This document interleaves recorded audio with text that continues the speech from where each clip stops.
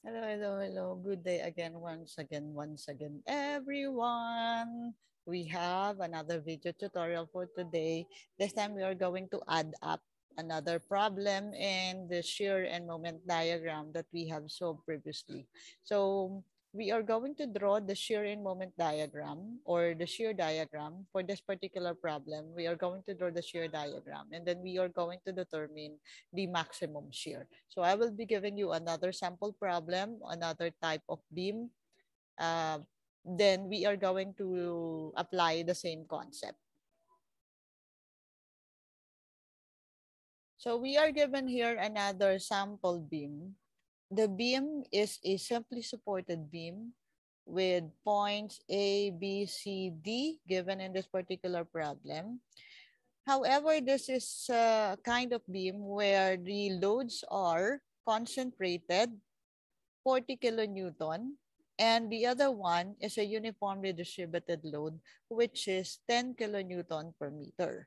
So the 40 kilonewton load, concentrated load, is applied 5 meters from point A, while the 10 kilonewton per meter is applied at a distance from point C to point D, or the span from point C to point D, which is 10 meters. So what we are going to do now is to draw the shear diagram, and then we are going to determine the maximum shear.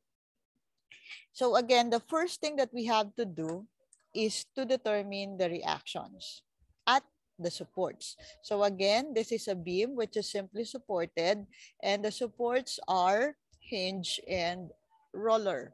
So what we are going to do is to determine the reaction at A and the reaction at D. So take note our concept that if you take summation moment at either points, point A and point D is equals to 0, or you take summation moment at D is equals to 0, we are going to use our sign convention that all going clockwise will be positive. All the forces which are going in the clockwise direction will have a positive sign convention. So we are going to determine first the reactions at point A and point B so that we will be able to draw the shear diagram. So let's begin with taking summation.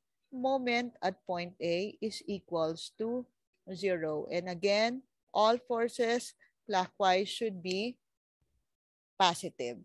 So we have reaction at A.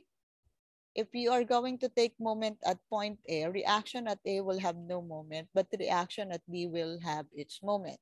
So you take summation of moment at point A, we will have reaction at D is going in the counterclockwise direction. The perpendicular distance is from point A to point D is 5 plus 5, 10 plus 5 plus 5. So that is a total of 20 meters. And then equals, you have 40 kilonewton, which is going in the opposite direction. So that's 40. The distance from point A is 5 meters. Plus, we have the uniformly distributed load of 10 kilonewton per meter. So take note, this 10 kilonewton per meter can be uh, converted into an equivalent concentrated load. And that equivalent concentrated load is located at half of the span where the 10 kilonewton per meter was applied. So the equivalent concentrated load here is located at 5 meters from point B. Okay, so that means from point A, that is 5 plus 5 plus 5. So how do we determine the equivalent concentrated load? The equivalent concentrated load is simply the area of the load diagram. So we have here 10 kilonewton per meter, which is the uniformly distributed load. You multiply it by the distance or the span, which is 10 meters. So you multiply it by 10 meters. That's the equivalent concentrated load. And then if you are going to take moment at point A, the distance of this equivalent concentrated load from point A is 5 plus 5 plus 5. So that is 15 meters. So therefore, we will be able to determine the reaction at D. So let us calculate the value for the reaction at D. That is 40 times 5 plus 10 times 10 times 15 divided by 20. So that's 85 kilonewton. So we have 85 kilonewton here. Okay. Now we will take summation moment at point D this time equals to 0, taking clockwise positive. So at point D this time, we will have from point D, we will have reaction at A is going in the clockwise direction. The distance of reaction at A from point D is 20 meters. And then you have 40 kilonewton, which is going in the opposite direction. And the distance from point D is 5 meters plus 10 meters. So you multiply it by 10. Plus, we have the equivalent concentrated load again. That's 10 kilonewton per meter multiplied by 10 meters. So that is 10 times 10. And then the perpendicular distance from point D to the application of the equivalent concentrated load is 5 meters. So you will be able to determine, let me correct this. This should be instead of 10 meters, we are going to add 5 meters here. So that's a total of 15. Okay. So for the 40 kilonewton, you have 5 plus 10. Okay. So that's the distance of the 40 kilonewton from reaction at D or point D. So therefore, we will be able to determine the reaction at A. So the reaction at A will be equals to, by calculation, 40 times 15 plus 10 times 10 times 5 divided by 20. So that is 55. So this is 55 kilonewton.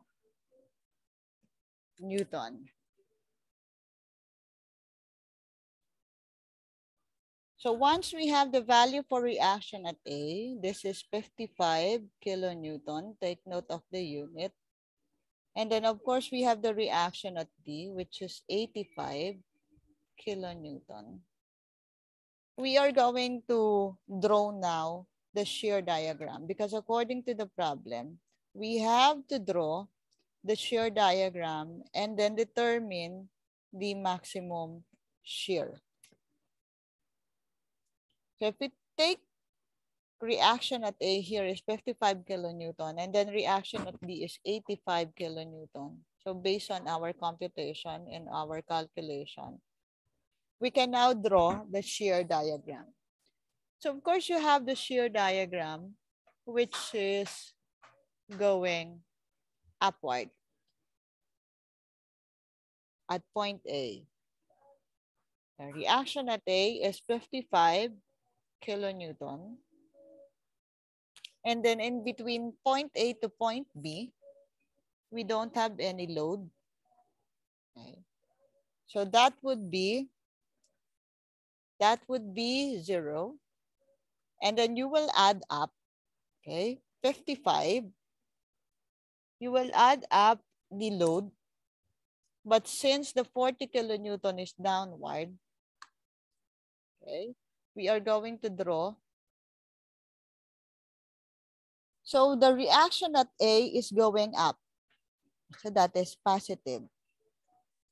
And then we have the 40 kilonewton, which is going downward. That's 40. So 55, this one R sub A is 55. So 55 minus 40, that is 15. So this is 15 kilonewton. Then remember, in between 15 kilonewton or point B to point C, we don't have any load. Okay, so that would mean that is our diagram for the shear. Then at point C, we have the load applied 10 kilonewton per meter. So that is minus 10 kilonewton per meter. But remember, that is uniformly distributed over the span of from point C to point B. So we have this to multiply, we have to multiply this by 10. And you would notice, if you are going to get that, we will have reaction at A is 55 minus 40 minus 10 times 10. That's equivalent to negative 85. So this is negative 85, meaning from at point D, we will have a negative shear diagram. So this is negative 85 kilonewton. So from here up to that point, that is the value of 0.85 kilonewton. And then take note, there is a reaction at D. And you would notice the value of the reaction at D is 85 kilonewton. 85 kilonewton. And this will give us the value 0. So from this point going up, we have a 0 value. So this is how the shear diagram would look like. And if you are going to continue and you would like to determine the moment, then take note of this again based on our concept that this is the point of 0 shear. So again, this is the shear diagram. And if you would like to determine the maximum, if you would like to determine the maximum shear according to our problem, the maximum shear will be, okay, take note that we have two values of shear here, which could be maximum, one and the negative, and the other one will be positive. So there is no indication here that we have to identify a positive or negative shear. But the question is determine the maximum shear. So the maximum shear is negative 85. The unit, remember, is kilonewton. And this will be our answer. So that's how we solve for the shear diagram and determine the maximum shear. So that would be all for today. I shall see you for another video tutorial. Keep safe, everyone. Stay healthy. God bless you all. This is Dr. Ram at your service.